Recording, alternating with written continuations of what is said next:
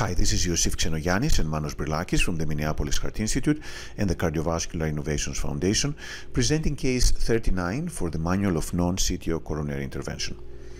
This is a case when multiple things went wrong, however had a happy end. The patient was an elderly man who presented with chest pain and was found to have an inferior ST elevation myocardial infarction. He was a diabetic and had a PCI performed 20 years prior.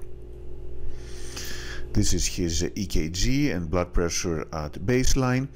We did perform emergent coronary angiography using right radial access.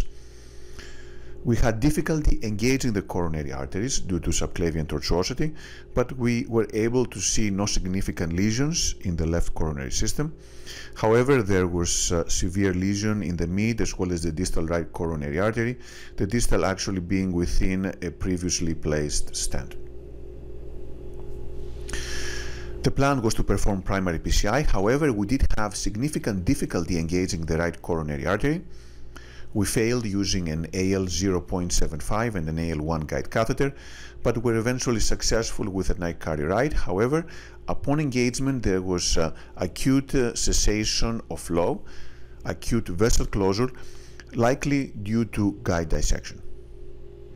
We did try to advance guide wires into the true lumen, both workhorse as well as polymer jacketed. However, we were not able to do so. In the meantime, the patient developed worsening ST segment elevation, and given the difficulty we had with support and getting back into the true lumen, we decided to change into femoral access. We were able to get access into the vessel with a guide wire. However, we had difficulty advancing the guide wire past the external iliac because of calcification as well as an external iliac aneurysm, and in the process the arterial access was actually lost. We held manual pressure and then were able to obtain access on the left femoral artery. We were then able to engage the right coronary with an 8 French JR4 guide, and then did try to use a Stingray balloon to get back into the true lumen, which is a device used mainly for CTOs, but it has been used in this setting of acute vessel closure and dissection in an attempt to get access into the distal vessel, but unfortunately the wire here did remain subintimal.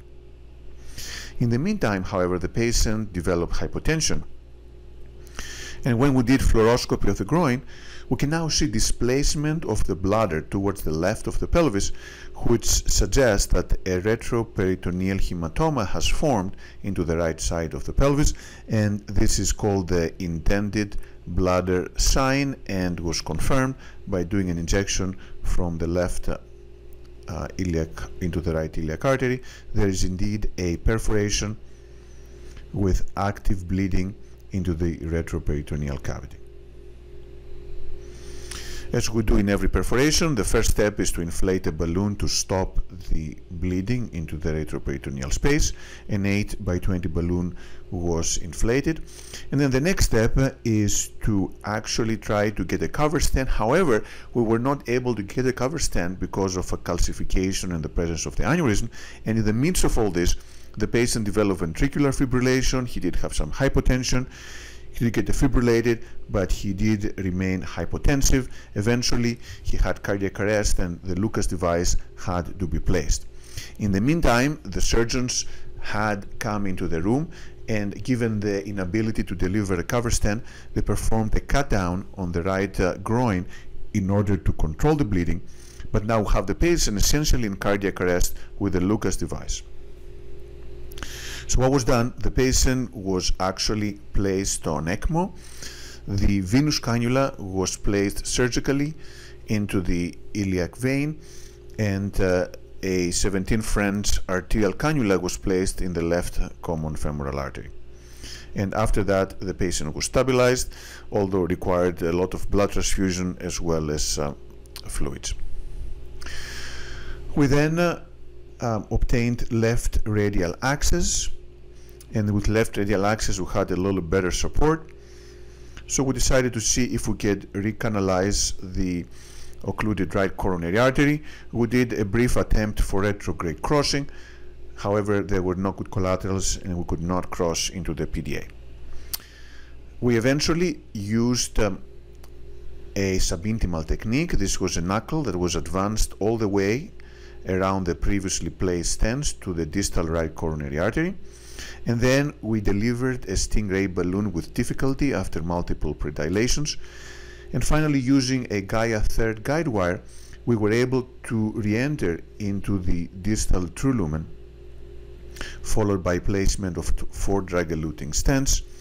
We did intravascular ultrasound showing some stent under-expansion requiring repeat balloon inflations, but in the end we did restore undergrade flow into the distal right coronary artery, which actually did help the patient stabilize because the patient did have multiple episodes of ventricular fibrillation, and after flow was restored, then the patient could be defibrillated back into sinus rhythm.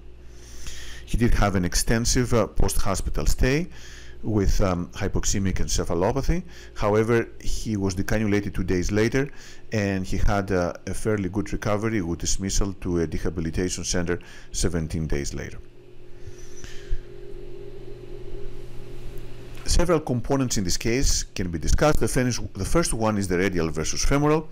One can argue that radial has less bleeding complications, and that's exactly what happened in this case. The bleeding complication came from the femoral axis, but at the same time, the radial can make guide manipulations harder, and that can result in other complications like acute vessel closure from potentially guide-induced dissection. So it's never 100%, and each axis does have plus and minuses. However, for most patients, radial axis does remain the preferred axis for patients with STEMI. At the same time, when there is difficulty engaging the vessel or recanalizing, then the femoral axis can provide better support. However, it does have the risk of access complication, as was the case in this particular patient. So in summary, several lessons from this case. The first one is that acute vessel closure can potentially be a lethal complication. Had we not placed this patient on ECMO, he probably would not have survived. Number two, in patients with hypotension, one easy way to screen for retroperitoneal hematoma, provided that contrast has been given at least a few minutes earlier, is to perform a fluoroscopy of the pelvis, and if the bladder appears to be displaced, that suggests retroperitoneal hematoma. Number three, when the patients go in cardiac arrest, then starting them on ECMO, on VA ECMO, can sustain them, keep them alive, allowing for the intervention to be completed, followed by decannulation a few days later. And finally, in patients with acute vessel closure, when there is significant difficulty advancing a guide wire into the true lumen, use of CTO techniques, in this particular case, knuckling around the previous stent and re-entering distally, followed by stent placement, can restore patency of the vessel and facilitate recovery. Thank you.